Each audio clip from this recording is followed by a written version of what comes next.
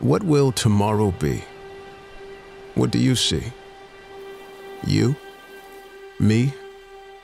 We? Is your vision division, despair, something beyond repair?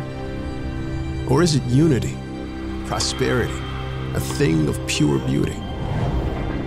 What the future holds depends on the hands that hold it and how boldly we act to mold it.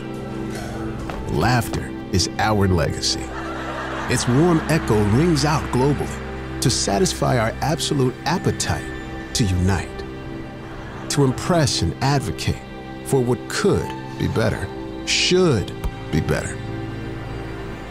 It shouldn't be just a possibility to bankrupt poverty. Yes, the cycle tries to survive. It's why it's called life cycle. It's alive, and loose changes can't upend any paradigm.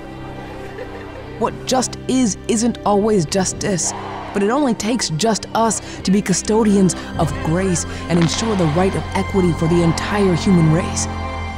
A new generation lies before us, not content but intent and connected. Their power, their passion, not just for reaction, but action.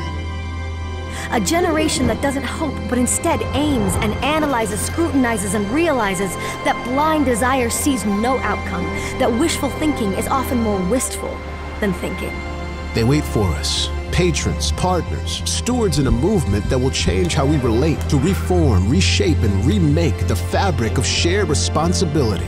When is the future? If not now. If not this sentence, this word. This pause.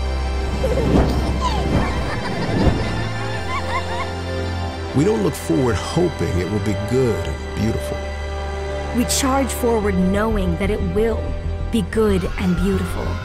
Because that is exactly how we are making it. You, me, we.